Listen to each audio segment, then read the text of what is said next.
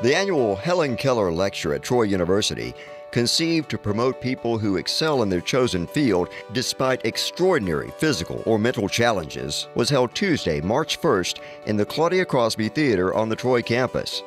The lecture is sponsored by Troy University, the Helen Keller Foundation for Research and Education, the Alabama State Department of Education, the Alabama State Department of Rehabilitation Services, the Alabama Department of Mental Health, and the Alabama Institute for the Deaf and Blind.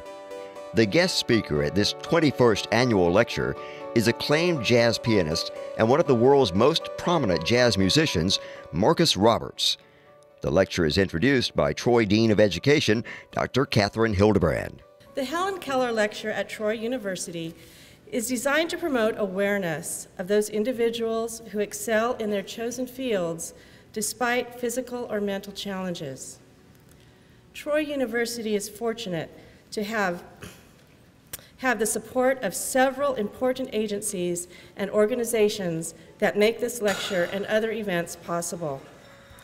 Our partners this year are the Helen Keller Foundation for Research and Education, the Alabama Department of Education, the Alabama Department of Rehabilitation Services, the Alabama Institute for the Deaf and Blind, and the student chapters of the National Association for Music Education, Phi Mu Alpha, Sigma Alpha Iota, Kappa Kappa Psi, Tau Beta Sigma, and Phi Buddha Ruta, and a faculty donor.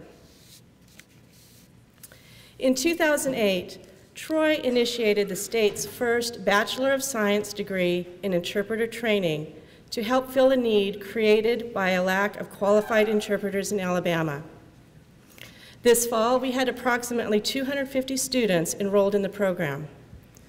Graduates from our interpreter training program are helping to fill a vital need for certified interpreters throughout the state of Alabama and beyond. I would like to thank our interpreter for today's lecture, Stacy Yarborough, sponsored by the Alabama Department of Rehabilitation Services. I also want to thank my colleague, Ms. Judy Robertson, and members of the steering committee for their work in planning this year's event. As you entered the theater today, you certainly noticed the artwork on display. These pieces were the work of students at the Alabama Institute for the Deaf and Blind, and we are grateful for the work of our students. We are grateful for our partners for sharing this wonderful work with us today. The names of our featured artists can be found inside your program. Now it is my honor to introduce a gentleman who has led Troy University throughout an era of unprecedented growth. This lecture series is just one example of the many initiatives Dr. Jack Hawkins Jr. has introduced since becoming Chancellor of Troy University in 1989. Dr. Hawkins has been instrumental in the effort to internationalize Troy University in order to prepare our students to compete on a global stage. His student-first philosophy and commitment to maintaining high academic standards for the benefit of our students has left a permanent imprint on our institution. It is my honor to present the Chancellor of Troy University, Dr. Jack Hawkins Jr.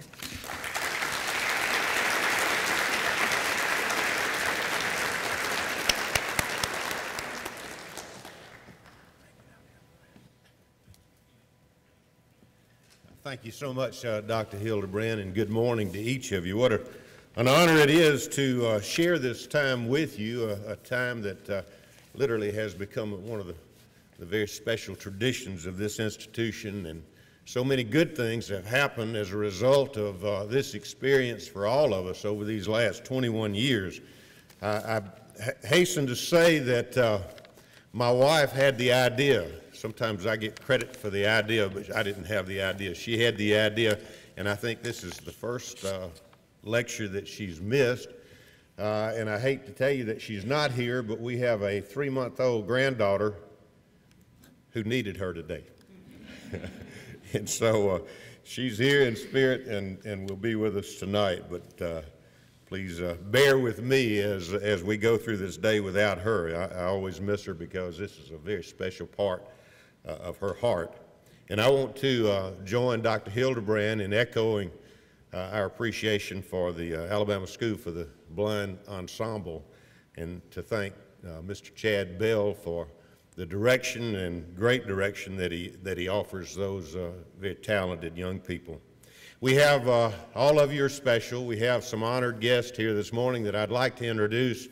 And as I do so, I'll just ask that they stand and remain standing, and then we can recognize all as a group so that we can get to the next part of the program that I think is a real treat. But we are very proud to be an all-Steinway university, one of only 175 in the world today, and that occurred within the last 6 months. And when we were fortunate to be able to bring 28 of the world's finest pianos to this campus, this being but one. And it puts this university and our School of Music, the John Long School of Music, in a very, very special position. We have an Steinway artist in Dr. Wee Ting Yang, and the gentleman who you'll hear in just a bit is also a Steinway artist, and so they have so much in common. But let me introduce you to three members of the Steinway team who have joined us this morning. Mr. Brandon Herrenbrook, please stand. Mr. John McLaren and Mr. Kevin McLaren. We would say welcome to you, and thank you for all that you've done to help us get to this point. Thank you.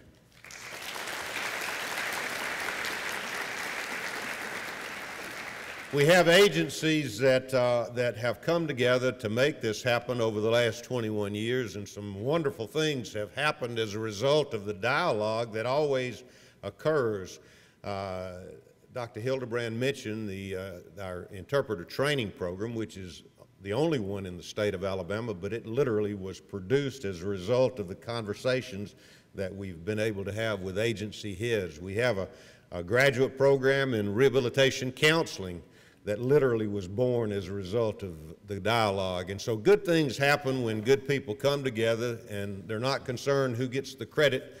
They're only attempting to address needs. And that's why we value so much the relationship that we share with these agencies. And let me ask these representatives to stand. Again, hold your applause. Alabama Department of Mental Health, the Commissioner, Mr. Jim Perdue, and Ms. Charlene Crump. The Helen Keller Foundation, Ms. Keller Johnson. And Keller, thank you. Please stand up and remain standing. The Alabama Institute for Deaf and Blind, and we certainly appreciate the delegation with us today. Dr. Nancy Mascia. Nancy is here, the better part of the John and Nancy team. John is in Washington doing what sometimes we all do and begging money, but I know he'll be successful. Tell him we missed him. Dr. Ben Bruce, Dr. Dennis Gilliam, Ms. Shirley Hamer, Ms. Lynn Hanner, Ms. Vera Hendricks, and Mr. Jerry Martin. The Alabama Department of Rehabilitation Services, Mr. Curtis Gleason, Ms. Dana Barber, Mr. Badarius Bell, and Mr. Ashley Townsend. The brother of our speaker and the Steinway artist, Mr. Eugene Roberts. We're very, very pleased, too, that a member of our Board of Trustees and the chairman of our foundation board of directors, Ms. Karen Carter, is with us. And I would like all of you to join me in saying thank you to all these folks for coming today. Thank you. This lecture series truly does celebrate the spirit of a great Alabamian. I think perhaps among the best known, and certainly among the most influential ever to live in the state of Alabama, and that was Miss Helen Keller. She inspired the world by overcoming great odds to become the world's foremost champion of those with special needs. Past lecturers have included some remarkable people. Mr. Eric Weinmeier, who was the very first blind man to reach the summit of Mount Everest, and I think he has now climbed all the world's greatest mountains. What a remarkable feat that has been. Miss Heather Whitestone, the first deaf Miss America. the actress Patty Duke, who portrayed Miss Keller on stage and screen, and of course our own Dr. John Maschia with the Alabama Institute for Deaf and Blind. Our special guest this morning, our speaker, continues the tradition of inspirational speakers that we have enjoyed over these 2 decades. Mr. Marcus Roberts lost his sight at age 5, but he never lost his vision. In fact, his vision of becoming a world-class musician has been realized, and he continues to build on the successes he has enjoyed. Marcus is a native of Jacksonville, Florida. He was educated at the Florida School for Deaf and Blind and then later at Florida State University. And that was before he embarked on a career as a professional musician. He began his career at age 21, touring with Wynton Marsalis, and at age 27, he formed his own jazz band and has been recording and touring the world ever since. He has recorded 15 albums, with 8 of them reaching the top 10 on the Billboard Jazz charts. Marcus is an international ambassador of jazz and classical music, recording and performing with the Berlin Philharmonic and the New Japan Philharmonic and many other world-renowned orchestras. He's an acclaimed composer who has written works for the Lincoln Center and for the Chamber Music America. He was profiled in a piece for the popular TV news magazine 60 Minutes in a segment titled The Virtuoso. He has received many, many awards, including an honorary doctorate from the Juilliard School. But he says that the award that means the most to him is the Helen Keller Award for Personal Achievement that was presented by the American Foundation for the Blind. And I would be quick to point out that we have been close friends with the American Foundation for the Blind for many, many years, and in fact, its retiring president was indeed a Helen Keller Lecture quite a number of years ago. At this time, it's really an honor for me to introduce to you a gentleman who is one of the world's greatest musicians, Mr. Marcus Roberts.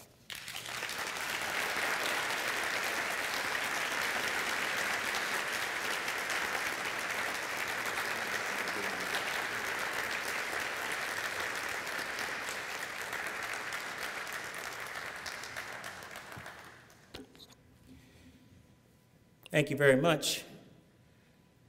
I'd like to thank Dr. Hawkins, Larry Blocker, the members of the Helen Keller Committee, and the Alabama stakeholders who helped sponsor this event, along with student organizations from the Troy University School of Music, for inviting me here. I'm deeply honored to be a part of this. This lecture series is very distinguished. Many, many great people have come and spoken before me, so the bar is quite high. One of the things I want to say from the outset is when you have a disability, we often fall for the term dis, okay? And it gives us a sense of fear and uncertainty, and that is the first thing you feel when you wake up or gradually end up in a situation where one of the main 5 senses doesn't work. Because believe me, it's tough if they all do work. So when you're in that situation, there are 2 big problems. One, what am I going to do about it? What can I do to get over this hurdle? But 2, how are other people going to deal with you? And what types of phobias and stereotypes are you going to fall into based strictly on the disability, which will always, unfortunately, in a lot of cases, overshadow what you're actually able to do to defeat it? And that's typically because when people see a disability or confront one, they're filled with fear and uncertainty that has less to do with you than their own fear of what would I do if I woke up in this situation? So that's why you typically don't see achievement by people with disabilities being celebrated in the mainstream media, unfortunately. So one of the great things about this lecture series is it gives us a few moments where we can actually celebrate and try to inspire through the acknowledgement of what these adversities represent. We have a few moments to think about those things and come together and acknowledge them, and perhaps find a way to get more deserved attention to the people who symbolize and give hope to the people who are just regular folks who want regular lives and they want regular opportunities to participate in the culture. And there was a great piano teacher named Heinrich Neuhaus who he taught Sviatoslav Richter, who is my favorite classical pianist, and he taught Emil Gilels, really just fantastic pianist. And he said, "I am convinced that a dialectically designed method in school must encompass all degrees of talent, from the musically deficient, since such too must study music, for music is a vehicle of culture, just as any other, to the natural genius. If methodological thinking is concentrated on a small segment of reality, the average, then it is defective, it is impaired, undialectic, and consequently not valid." Now, the important thing about that is, so he's saying everybody should be allowed to participate in music, irrespective of talent level. And if we think about the disabled community, that's been our struggle from birth, is A, to have access to education and the tools necessary to pursue one's dreams. 2, to be included in our culture and not cast aside and forgotten or looked upon as victims. This is a very, very, very important fact of our situation. And so if we follow Neuhaus's, his premise, then it means that everyone should be included. And I think ultimately that's probably what subconsciously attracted me to jazz music and becoming a jazz pianist, because jazz music, it's about inclusion. And a lot of that has to do with the fact that the people who created jazz music initially were probably 2 generations out of slavery. So it's not like they were part of the free society that the Constitution and Declaration of Independence talks about.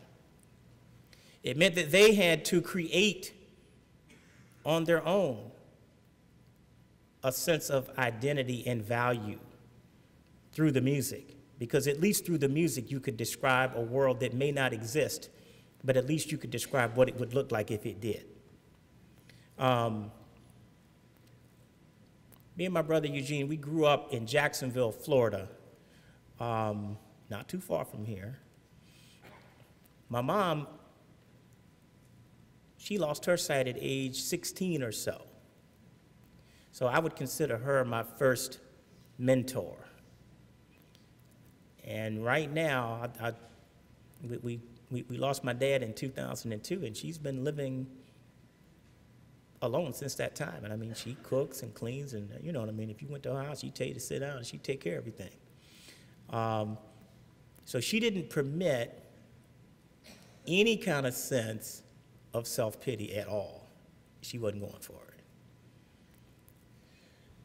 So both my folks, I mean, we went through a lot of difficult times. My dad, he got up every day and went to work. He was a longshoreman. He got up every single day, 5 o'clock in the morning, to go out and work. So I didn't see people who considered themselves victims, and they simply wanted a better life for me and Eugene. Now, I really don't remember losing my sight, but my mother says that it was it was an extremely traumatic thing. I mean, I honestly can't even tell you anything I looked at when I could see, okay? So it was even now, it's kind of a hard thing to think about.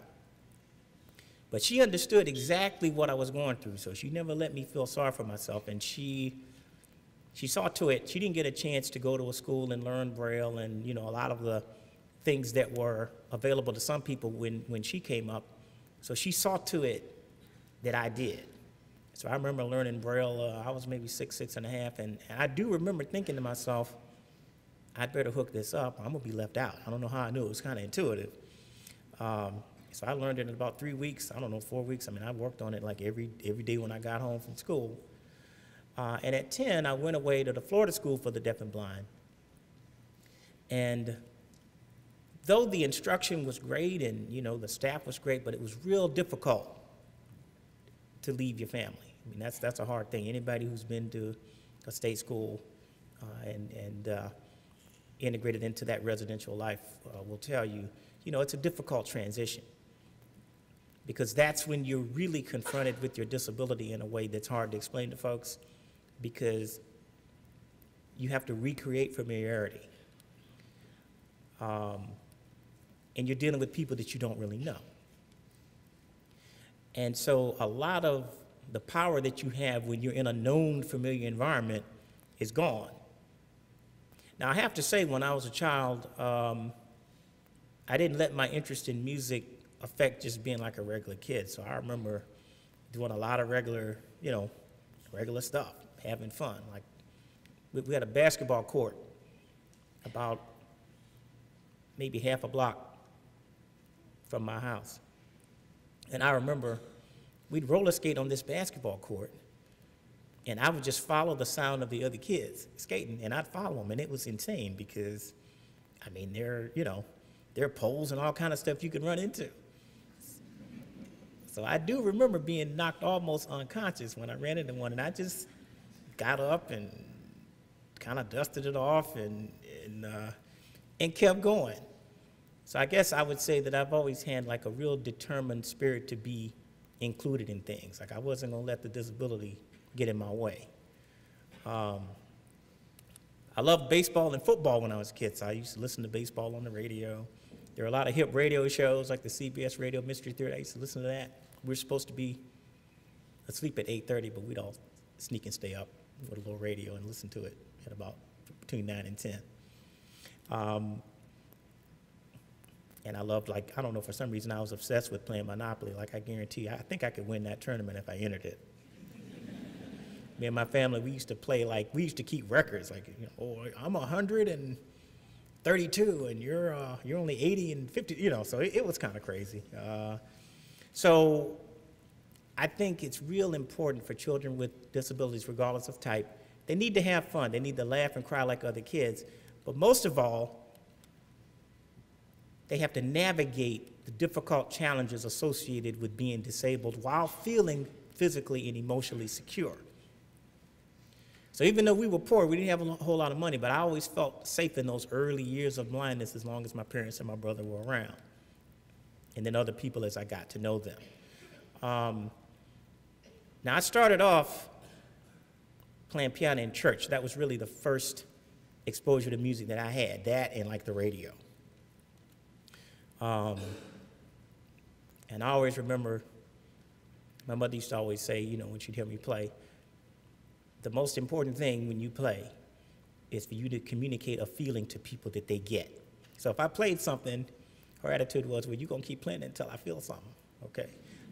And so I remember to this day, that's what I try to do. And no matter how complex technically what we choose to play in music, any type of communication is about trying to establish an empathetic relationship with your audience so that they get a sense that you feel what they feel.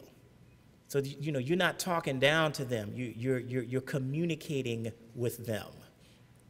And that's an essential component to me of moving people or getting them to see your point of view without just using traditional rhetoric, which is where we try to persuade somebody to think something just through argument or logic. Because a lot of times the other person has logic and argument too, so you just go back and forth. It's like these political contests, you know what I'm saying? Like, so each person just gives their position and they push you into it. Well, fortunately, art doesn't do that. We try to find empathy through a shared experience that we can express through the music that we play. Now, at the Florida School for the Blind, I was sent there specifically to study music, but like most kids, I didn't do what my parents told me to do. I mean, they weren't there, so I figured I could get away with not doing what I was told. And they told my folks, well, you know, he's really not practicing or doing what he, and boy, I'll never forget that experience, boy. Then when they got through with me, I did at least start practicing. And I remember my first piano teacher, Hubert Foster, who was like a fantastic teacher. He was a great pianist. I mean, he could take that Steinway piano you see over there and take it apart and put it back together, and he was totally blind just like me. He knew how to tune, he knew how to build them, reconstruct them. He had a graduate degree in voice. I mean, he was a brilliant guy. So he told me when I was like maybe 12 or 13, he said, look, you know, you're gonna have to learn how to read Braille music. I was like, well, why do I gotta do that? He said, because you don't wanna be illiterate, okay? He said, if you can read, then you now have access to all of the music that sighted musicians have. But man, it was hard though. Like the staff is laid out in a real logical fashion. Like if you can see a staff, treble or bass clef, alto or tenor clef, I mean, there's a logic to it that visually makes sense. Well, Braille music is based on the same literary code that literature is used, so everything means something different. So it's very complicated. And to make it worse, there are 3 different types of Braille notation. And he made me learn all 3. But what I used to do at first is I'd tear up the music and pretend I lost it. So I could kind of avoid learning how to do it. But he finally just made it clear, like, well, if you don't do this, I'm not going to teach you. So I got over that, and I'm so grateful to him to this day that he made me do that. I had a lot of interests musically. I used to play saxophone and drums when I was a kid. Matter of fact, I'm actually on a Wynton Marsalis record on one tune playing alto saxophone because he wanted musicians who really couldn't play their instrument to symbolize a certain kind of naturalness. So, yeah, I know. Yeah. So if you ever, there's a record called Uptown Ruler, and if you ever listen to Psalm 26, that's me playing alto saxophone on that, but I don't know that you necessarily want to check that out. I wanted to learn how to play at a high level, but like I said, we didn't really have access to special schools. You know, I was blessed to have the teachers that I did have, but it was definitely difficult. I think that's why to this day, I just have an affinity for the underdog. Like, I've always hired musicians that nobody else really wanted. You know, kids who basically weren't the most talented, they weren't necessarily sought after. You know, there's something about an affinity for that. I mean, I was, you know, I've always rooted for the underdog. You know, even if they didn't have the best training or exposure to great music and art. When I left high school, I went to Florida State University and I studied with a great teacher, Leonidas Lipovetsky. And the first thing he told me when I came in for a lesson is that I was going to have to start over because my technique was all wrong. I was like, what? I came in there thinking I had it all figured out. And so I fought him for almost a year, but I finally succumbed to what he said, and he taught me a whole lot about sound production. And I remember one lesson I came in with a Beethoven sonata called The Tempest, and I remember we worked on the first 4 measures for like half an hour. And he kept stopping me after I played 2 or 3 notes. He says, no, this is not possible. And boy, I was mad. And you know, that's the thing you have to understand. Like any field that you choose, I mean, there are difficulties with it. The problem with my job, like if you're a musician or your job is public, well, everything that you do, people are watching it. So you can't go into an office and screw up and only you know, try to hide it from people. But it's a job where if you make a mistake, everybody sees it, thousands of people. I left college when I was 21 to go on tour with Wynton Marsalis. That was 1985. And there's a loss of security that goes with being on the road. You know what I mean? Because I was used to, like Florida State, I could get around, I knew where everything was, you know what I mean? I wasn't the most mobile person, but I spent 4 years there and was very comfortable. Now all of a sudden I'm on the road, we're in different hotels every day, so you really don't know where nothing is. So I think that introduced a level of lack of security that even to this day, I mean, it's kind of there. Because I was just used to getting up and going when I felt like it, going where I felt like it, you know what I mean? So to have that sort of taken away kind of brought the disability into more focus. And the other thing, back then, like now you can see reading notes that I was able to write down with this Braille Sense YouTube. That didn't exist back then. I used to go on the road with big, huge Braille volumes of music and stuff. Man, stuff was heavy, it was bulky, it looked crazy. And I had to memorize everything. So people's phone numbers, you're trying to run a business without the ability to really look at your records. So it was, I gotta tell you, I mean, it was difficult. So I think technology has played a huge role in evening the playing field for disabled people. Because one of our issues, like if you eat a lot of blind people, I'll tell you, we're like people who grow up and they're starving, like they never got enough food, and then they finally get some money and some food, man, they eat everything in sight. It doesn't matter if it's good or not, they just want to check it out. Let me have some of that. And we're kind of similar. So, you'll see blind folks who every type of technology, and I was no different. Let me check that out. Well, we don't know if it works, but that's okay. Let me see. And I think it just comes from when you're deprived of that. The uncertainty that goes with that compels you to just want to be included, okay? It's like a major issue. And it's positive and negative. Now, in 1987, I entered the first Thelonious Monk piano competition, and that was mainly because I've always loved Monk's music. Thelonious Monk was a genius of everything. He also struggled a lot in his career. He dealt with a lot of racism, had a lot of issues, and ironically enough, from 1947 to 1957, they took away his cabaret card, which is how you worked in New York City at the time. So he'd have to go to clubs and hear people play his music and mess it up, and he couldn't even get those gigs. So he's a real symbol of being relentless until you finally get where you want to go, which he finally did. He was on the cover of Time in 1964. So I did win that competition, and there was like a record contract or something associated with it.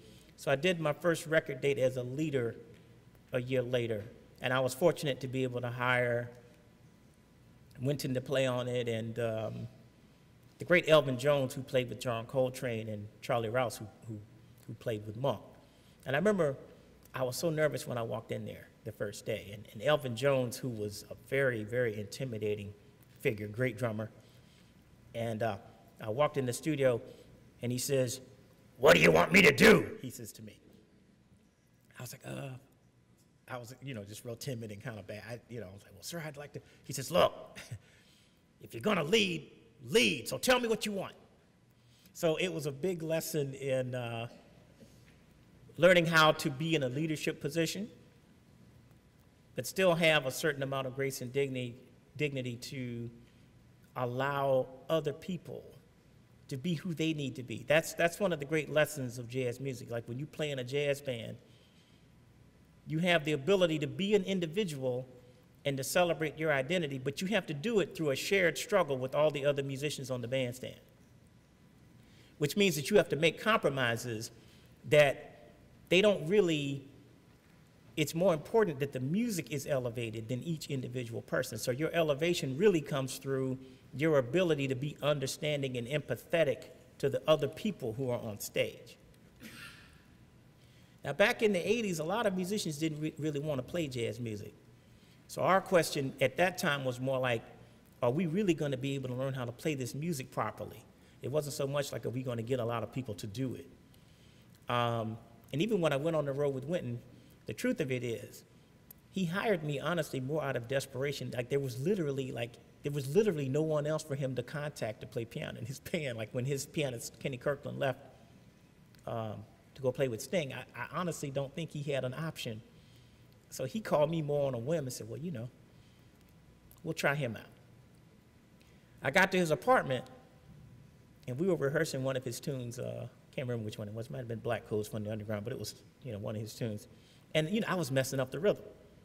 Now, this is how ignorant people are about disabilities, even somebody as sophisticated as him. So I remember he stopped me, he goes, man, you're screwing up the rhythm.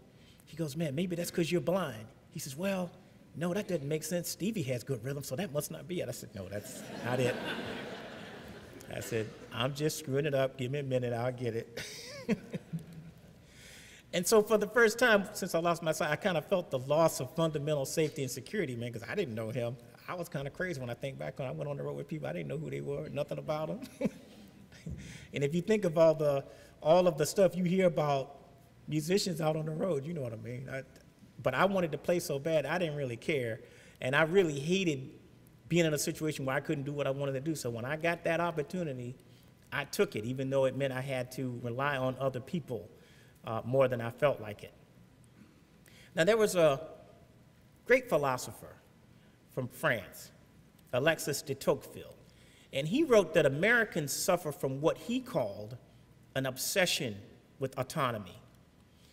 That is what de Tocqueville identified here. It comes from a concept of democracy as freedom alone, but it is freedom negatively defined. People think we are free when we don't depend on and are not dependent upon by others. We are free when we have no responsibility to others. That freedom comes at the cost of the alienation and selfishness Tocqueville described.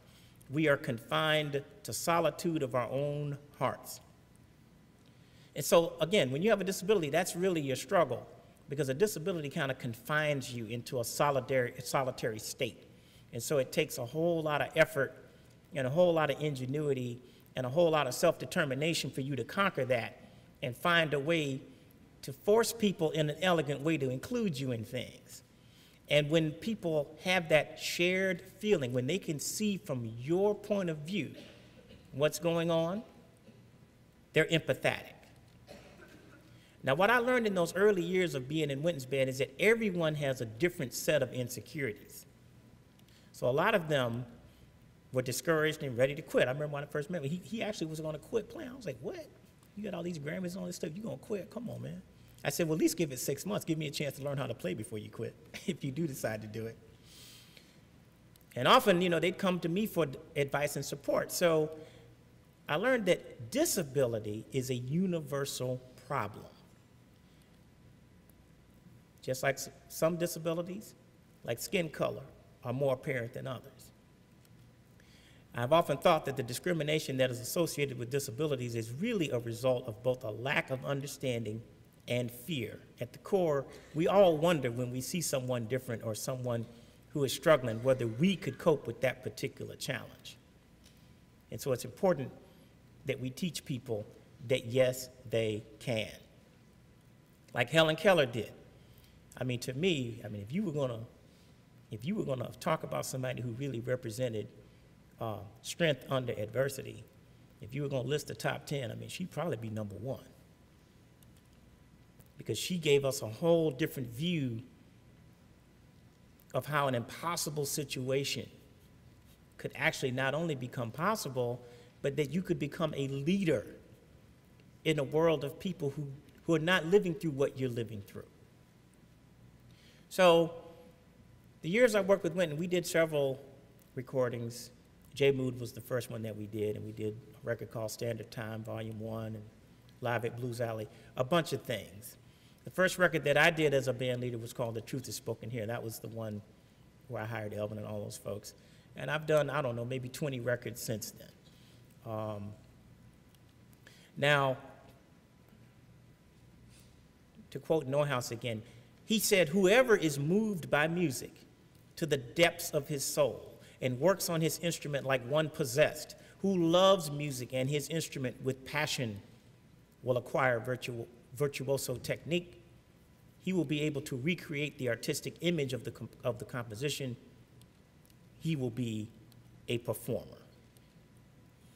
Now, in 1996, after putting together various bands and doing all kinds of things I won't bore you with right now, I was fortunate to meet the great conductor Seiji Ozawa, who conducted the Boston Symphony Orchestra for 29 years. And it's a very special relationship because a conductor's job he instructs the orchestra through his baton to phrase the music properly. And so they all look at him to know what they should do. Well, both he and I took a big chance because I'm a jazz guy and I'm blind, and he's a classical guy, and he's conducting people, and he's expecting people to look at him. So there's a certain amount of trust that's going on here. And I remember the first time we worked with him, we were doing the I Got Rhythm Variations, and there was a cue going on, and I remember we were playing the stuff differently every time. He says, I cannot follow your cue. Orchestra will not know when to come in. I said, oh. I said, well, so we played exactly the same thing every time. And he was real nervous about it, and I was too, because I didn't necessarily know exactly what he was going to do. So that relationship taught me a lot about a basic rule that I tell all disabled people that I meet. The one thing you want to do if you want to get hired out here, or if you want people to deal with you, is you better figure out a way to make it easy for people to deal with you. That's a real important thing. If you can make it easy and comfortable, then people will get over their own fears because they really don't know what to do. So figuring out a way to make that work with him, now we're at a point where when I work with Seiji, it's very, very comfortable. He's laughing and joking. He doesn't care because he knows how we're going to do things. I know how he's going to do things. So that relationship finally has resulted in, he commissioned me to write a piano concerto for his orchestra in Japan, which I'm working on right now, feverishly. I got about 6 weeks to get it done. And we'll premiere it in Japan in September. So he's been responsible for a lot of the opportunities that I've had to bring jazz and classical music together. So in addition to Rhapsody in Blue, he encouraged me for years and years to do an arrangement of Gershwin's Concerto in F, which I finally did, and we premiered in 2003, and we did a recording of it in 2005 and performed it with the Berlin Philharmonic in 2003. And in 2003, when we went to Berlin to do this, the orchestra really was not interested in playing Gershwin. I mean, they have a great tradition going back to Wagner. I mean, it's a great German orchestra, and they were kind of looking at this American stuff as, are you kidding? I mean, do we really have to play this right now? And so the first rehearsal, I got to tell you, it was awful. And we really couldn't communicate with them.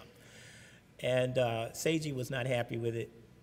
And I remember we walked off stage, and he simply said, they don't think there's music here, we will see. And we came back the next day, and he'd gotten up and he'd studied that score for 6 or 7 hours, and he's got a photographic memory to begin with. And I remember he came in, he dismissed my trio. He says, we don't need you right now, we will call you. And I watched him rehearse that orchestra measure by measure, playing American in Paris. And believe me, when he got through with them, they couldn't wait to play Concerto in F. So the final thing I want to talk about is mentoring. I mentioned earlier, like Seiji was a mentor to me. Wynton Marsalis certainly was, my mom, a lot of folks. But mentoring other musicians is probably the theme of my life. And maybe I received that from my peers at FSDB, many of whom had far less training or native talent than I. And so I started teaching at Florida State in 2004, and I started meeting some of the young people who wanted to play jazz music, and I just started to work with them. The first kid was a young fellow named Alfonso Horn, very talented trumpet player. He was really the foundation of what eventually became a band that I call the Modern Jazz Generation. And that band is dedicated to giving young people an opportunity to play who, in normal circumstances, probably wouldn't get to play. So that's become a very important cause. And now we have a lot of musicians who want to play. It's a very, very important thing for me. When I see that, it means that in these 30 years, what I told you initially, when people who really didn't want to play this music, now they do. So in closing, I'll read you a quote from Albert Murray, who kind of sums it up. He wrote a great book called Stomping the Blues. And he says, also always absolutely inseparable from all such predicaments and requirements is the most fundamental of all existential imperatives, affirmation, which is to say, reaffirmation and continuity in the face of adversity. Indeed, what with the blues, whether known by that or any other name, always somewhere either in the foreground or the background, reaffirmation is precisely the contingency upon which the very survival of man as human being, however normally unsatisfied and abnormally wretched, is predicated. And that's what we're dealing with any disability, is we have to have a sense of reaffirmation in the face of adversity. So with that being said, I'm going to play a quick tune for you, because I think we've kind of run out of time here. And that's thanks to technology. I got a Braille watch, so I know that I'm talking too long now. So I'm going to play a quick piece for you by W.C. Handy called the St. Louis Blues. Thank you all very much.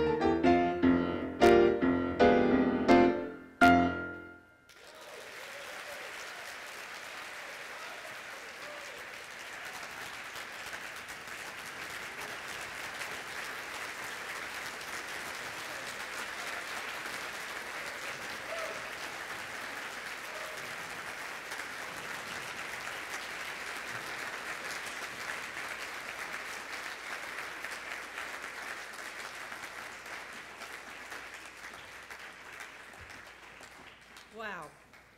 Thank you, Marcus. Thank you.